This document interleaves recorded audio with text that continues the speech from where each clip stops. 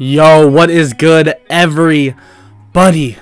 It's your boy Golden Falls, Golden, what if, whatever you want to call me, and I am back with a brand new series. What if Deku had a supreme IQ quirk?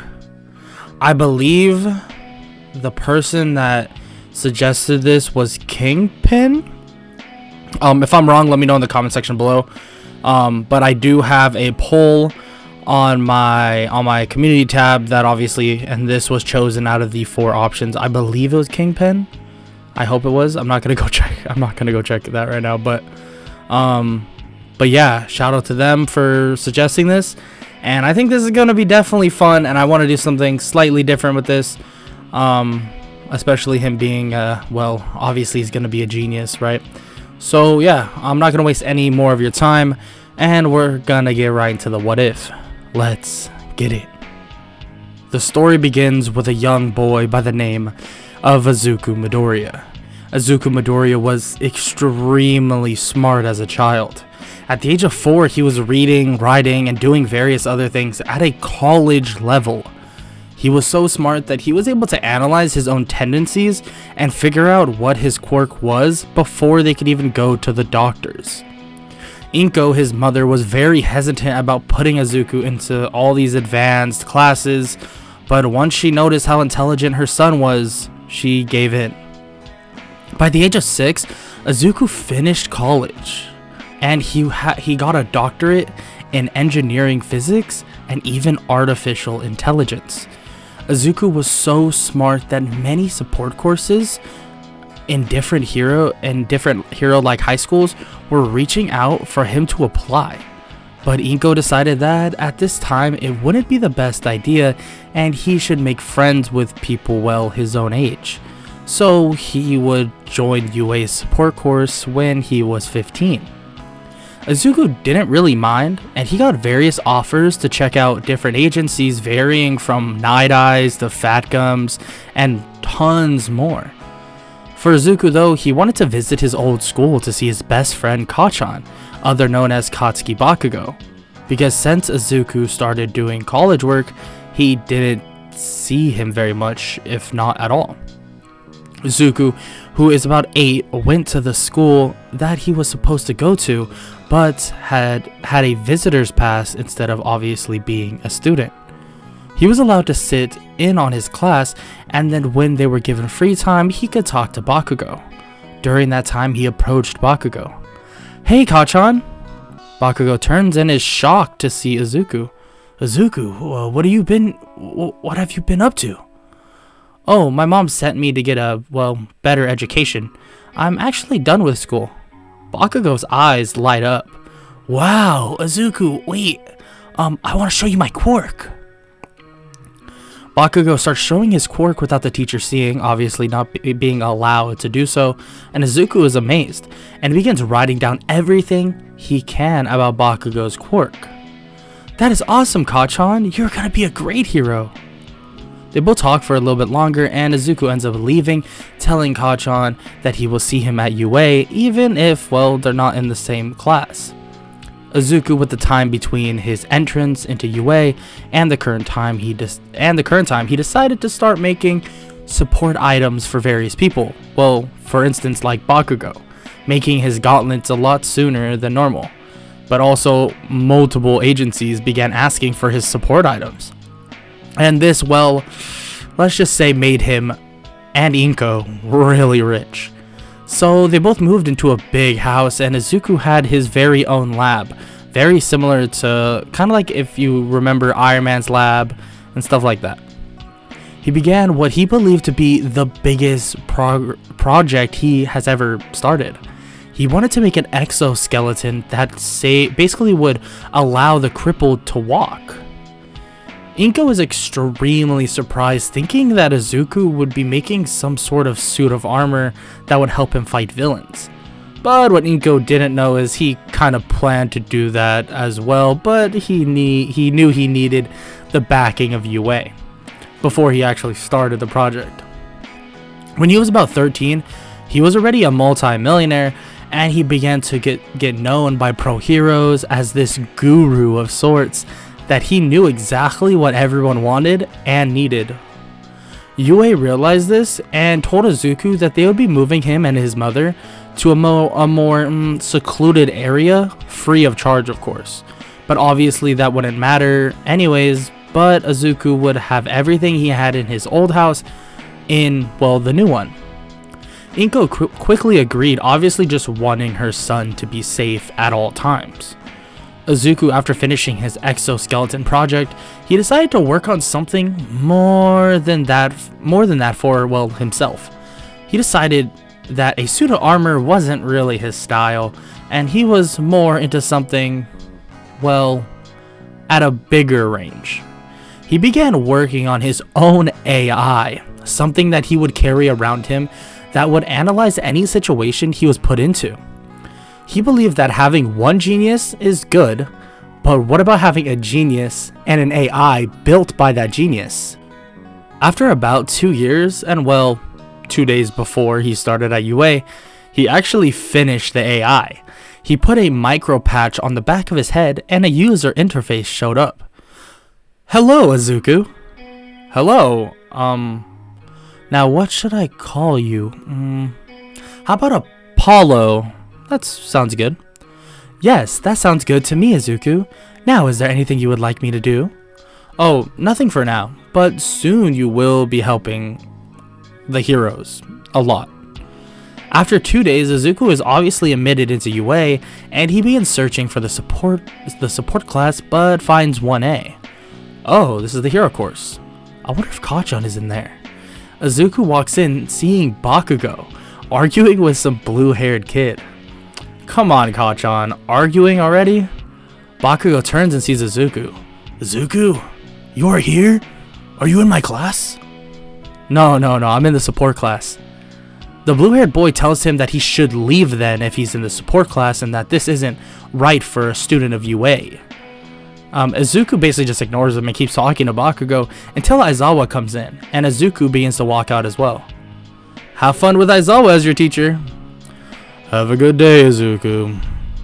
The class is shocked that it seems like Izuku just casually knows the teachers, but Bakugo isn't really surprised because of the influence he has already put onto Hero Society, and he's only their age. Izuku arrives at the support class late, and Power Loader is talking. Oh, yeah, welcome, Midoriya. Please sit down. He sits next to a girl with pink hair, and some of the students begin to complain, saying why isn't he in trouble for being late. Power Loader is about to say something, but Izuku decides, well, to show them. Mr. Power Loader, can I show them if I may? Power Loader chuckles and tells him to come up. He does so and picks someone out of the group. The guy walks up and Izuku puts something on his chest. Now, do me a favor, try to walk out the class. Huh? What are you talking about? Power Loader tells him that if he can make it out that door in 30 seconds, class is over. The boy smirks and runs, but seems to be back where he was in an instant. The class is confused, saying that he isn't even moving. Oh, he is moving. I just messed with the time that fluctuates around him. So he moves to the door, but it rewinds him back to where it started. Izuku pulls it off, and Power Loader says that the 30 seconds are now up. The class is shocked, but the girl by the name of Mei Hatsume says that she knows who this is, and that he's kind of become a legend for his support items. Oh, that's very sweet, thank you. Izuku sits down, and Power Loader goes on with his lesson, obviously making the point that Izuku is, well, far beyond this class. Class is then over, but Izuku stays, and the class asks why he isn't leaving. Oh, I already have all my credits for normal classes, as well as college credits, as well as I have 2 doctorates. They basically all are shocked and ask why is he even here, and he basically says that the support from UA allows him to do even more with his support items, so it kind of is a win-win. The class nods and they all leave. Izuku begins working once again, and after some time Aizawa actually enters the support class. Izuku, can I speak with you? Oh, yeah, I'm on the way.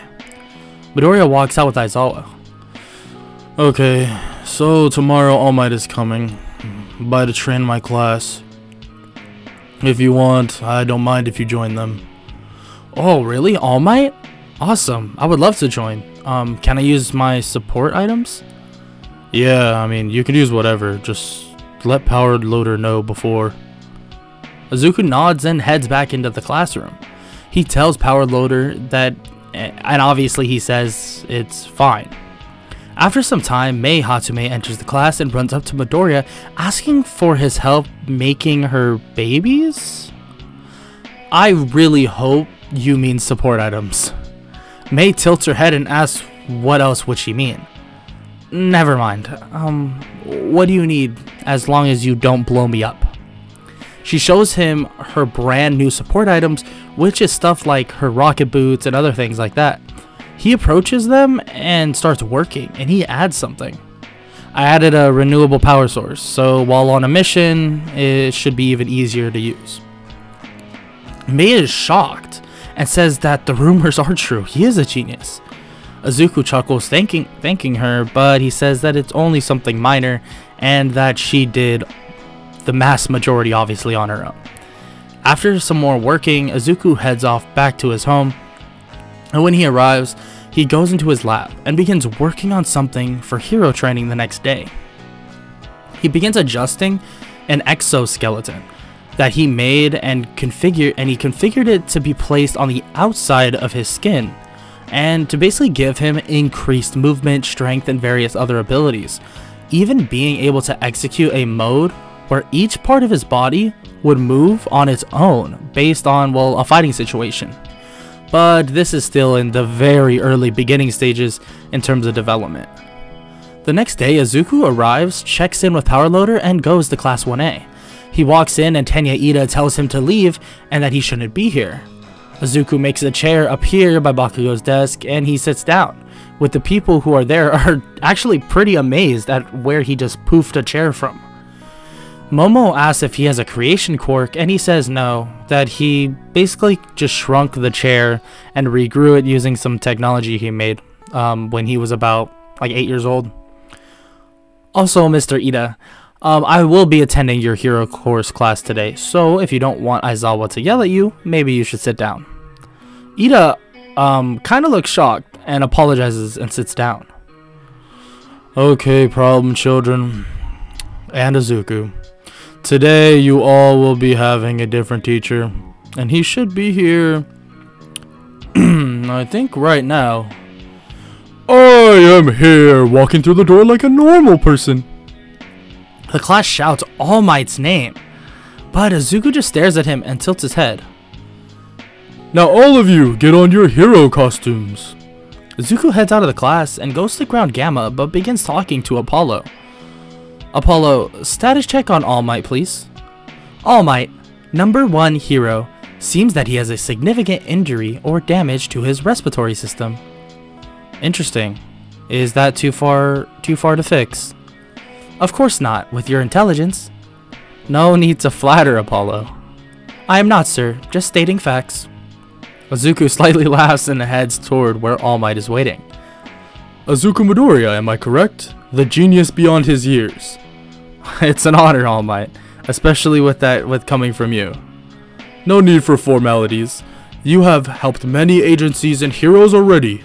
Why choose to go to UA if you don't mind me asking? Well, because I get UA support with technology, but also my mom wants me to make friends. All Might slightly laughs and tells him that makes sense. They both wait for the rest of the class to arrive, and they do so. Okay, class. Today we will be doing something pretty simple. It will be a 2 versus 2 sparring matches, and I will be making the teams. All Might announces the teams and says that Team 1 is Bakugo and Midoriya, and they will fight Todoroki and Ida. Oh my, this is not going to be fair. Shota walks over, slightly pushing him, saying not to underestimate him and that he is just some support course student, not a hero student. Bakugo is about to back up Izuku, but Izuku says it's fine. The four of them head out to the ground and wait for the match to start. Apollo, please analyze. Apollo analyzed the entire battlefield and Izuku plans. Kachan, do you mind standing in front of me, please? Huh? Why?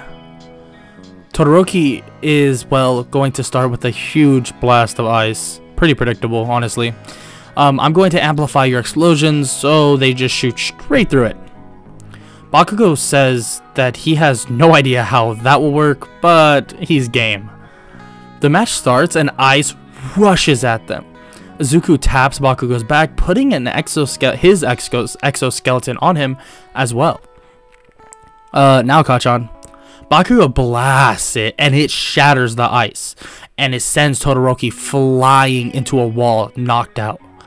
Izuku takes back the exoskeleton, putting it on himself instantly, kicking Ida as he runs in. The class stands there in shock. Shoto and Ida were knocked out in just seconds. Damn, Izuku, what the hell was that? A little thing I made. I mean, initially for people who couldn't walk, but I adjusted it to be a tool for combat as well now.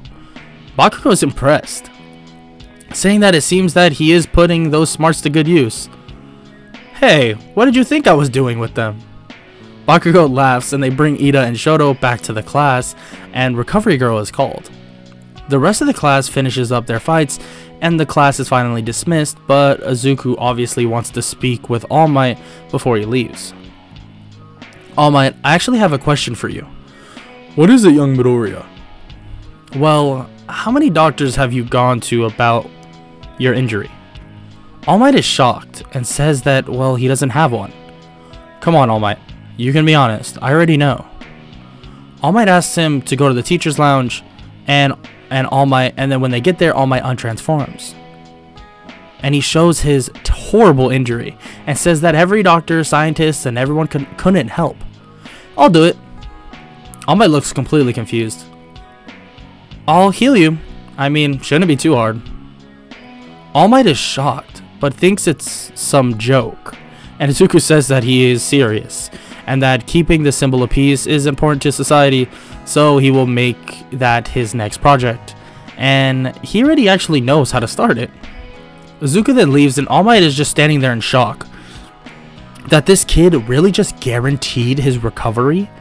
Yes, he may be a genius, but All Might swore that recovering from this would be impossible. Izuku heads home and begins working on a special gel that would basically have nanobots that would reconstruct and reform his respiratory system. And it should fix his injury in a matter of days, but Izuku realizes that, well, it will take him at least a week to finish it, so he stops for the night and heads to bed. The next day he heads to school and arrives basically at his class until he begins to get an alert in his interface. Apollo, is everything fine? No, it seems that the USJ is currently getting attacked by villains, numbering close to 100. Izuku immediately tells Power Loader the situation and they scatter to gather the heroes. Izuku is forced to stay, but this allows for the pros to get to the USJ a lot quicker than normal, and Shigaraki and the Nomu are stopped before anything crazy could actually happen, and Aizawa came out pretty scotch-free. After Class 1A got back to the main ground of UA, Izuku was thanked by the class, Aizawa, and various pro heroes. Oh, no need to thank me, just paying attention.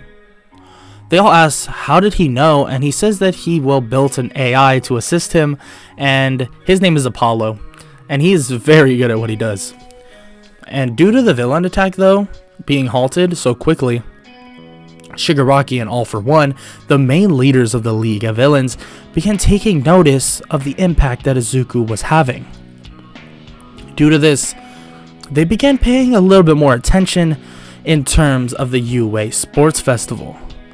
All the classes are given 3 days off due to the incident, but the day then came, and the famous UA Sports Festival was about to begin. All the classes are announced, and Izuku obviously walks out with the sport course, and he is, well, kind of a celebrity, being known by a lot of people, and even girls begin cheering for him, saying how good looking he is. He kind of laughs at this and May asks what's so funny. Well, I guess money makes me more handsome than I actually am to these girls. May kind of laughs as well with him, and Midnight begins to announce the UA Sports Festival. She says that she will spin a wheel to see the first event. The wheel spins and it lands on something they haven't seen in a long time, called Course Royale.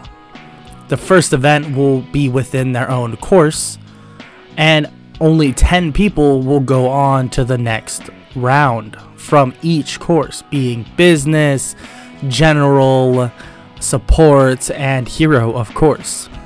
Everyone is shocked, but Izuku sees this as a good thing, because frankly most of the support course wouldn't make it out anyways. Basically, so this would allow them to have more people. The support course is the first to be called to the stage for the Battle Royale, and Midnight says that the last 10 people in the ring go on. Now begin! And that is the end of part 1 of What If Deku Had a Supreme IQ Quirk. If you enjoyed, make sure to smash the like button and hit that sub button, and also comment down below. I mean, what y'all enjoy about this part? Any suggestions for the future what ifs? And what do you want to see Izuku do in future parts? And that's about it. I'm gonna keep it the little outro sweet and short. I hope all y'all enjoyed, like I said, and have an amazing day. Later.